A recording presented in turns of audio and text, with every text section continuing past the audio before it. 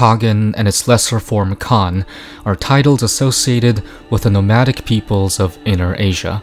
The earliest use of Kagan is found in the Book of Song, a 5th century Chinese text, as Chinese Kehan. A chief of the Xianbei, distant relatives of the Mongols, was reportedly addressed as such in the 280s. It was later used as an imperial title by their cousins, the Rouran, beginning in the 4th century. Kagan and Khan were then adopted by a wide range of nomadic Inner Asian peoples, from the Gwekturks to the Mongols to the Kazakhs. Little known is that the title Khan was once used by a sedentary people far from Inner Asia, right by the coast. They abandoned it for other titles many centuries ago. This is the story of the forgotten Khans of ancient Korea. It's not clear when and how the title Khan entered the Korean peninsula, but linguists such as Alexander Bovin have drawn a connection between Inner Asia's Khans and their Korean counterparts. The earliest record of these Korean Khans is found on a monument from the Chungseongri neighborhood of Pohang, a stele erected in the year 501 in the Kingdom of Shilla. It refers to tribal chiefs throughout the kingdom as Kanji, pronounced perhaps Kansi at the time. Clearly cognate is Hangi, at the time pronounced Kangi or Hangi, which is attributed to leaders from a collection of city-states called Kaya by Nihon Shoki, an 8th century Japanese chronicle. Later Korean texts also corroborate the use of titles containing Khan in these territories. Samguk Yusa, a 13th century compilation of Korean myths, folktales, and historical records, contains the foundation myth of Karak, initially the most powerful of all the Kaya city-states. The story goes that a man named Suro founded Karak by unifying 9 villages, each ruled by a Khan. Samguksagi, a 12th century Korean chronicle, tells the story of Hyokose, the founder of Shilla. It is said that, upon ascending the throne, he took on the title of Kosagan. While the exact etymology of this title remains elusive, Samguksagi glosses it as king or noble person. It is reasonable to assume that taking on this title was meant to distinguish Hyokose from the countless other Khans within the Chinhan Confederacy, to which Shilla initially belonged. The title of Kosagan was soon abandoned in Shilla, however, and replaced by Isagum, at the time pronounced Nisgum. We'll circle back to this title later. In 356, Kim Nemul was crowned king of Shilla.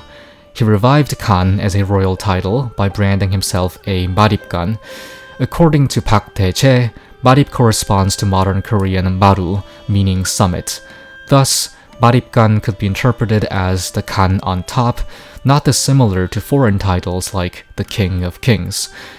By Nemur's time, Shilla had clearly emerged as the dominant state within the Chinhan Confederacy, and the adoption of this title appears to have reflected that political situation. In the 7th century, Shilla unified the Korean peninsula, forming the cultural and geopolitical basis for each subsequent Korean dynasty. In Mongolia, the title of Kagan remained in use up to 1924, but the modern Korean words for king are Wang and Imgum. The word Khan has completely disappeared, so what happened? In 503, King Qijung of Shilla first took on the title of Wang, borrowed from the Chinese word for king. The title Khan was henceforth no longer used by kings, but remained in use within the nobility. Of the 17 ranks given to Shilla's central aristocracy, the top 9 included the suffix Khan. Of the 11 ranks given to its regional aristocrats, the top 7 did so. Shilla collapsed in 935, and the title Khan was gradually devalued even further under subsequent dynasties, ultimately disappearing altogether. But what about Imgum, the native Korean equivalent to the Sino-Korean Wang? Imgum is the modern form of Middle Korean Nimgum, first attested in 1447. According to E. Ki-moon and S. Robert Ramsey, the second syllable morpheme of this Middle Korean word was cognate to kum, a Shilla word for king. This is the same kum as in Nisgum, which we briefly touched on earlier. and the first syllable of Middle Korean Nimgum, it has traditionally been proposed that Shilla Nisgum evolved directly into this form.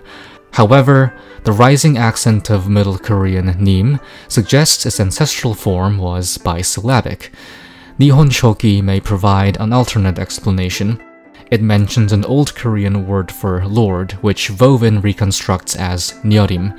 He further postulates that an unattested cognate or dialectical variant, which he reconstructs as Nilim, is ancestral to Middle Korean Nim. Nim also survives in modern Korean as an independent honorific suffix, allowing for phrases like Imgumnim or Taewangnim. That was the story of the Khans of ancient Korea and the disappearance of their title. If you enjoyed this video, please consider liking, commenting, and subscribing to support the channel. I'd also greatly appreciate your extra support in becoming a channel member with the join button down below, which will give you access to perks such as early viewing of videos. Thank you for watching.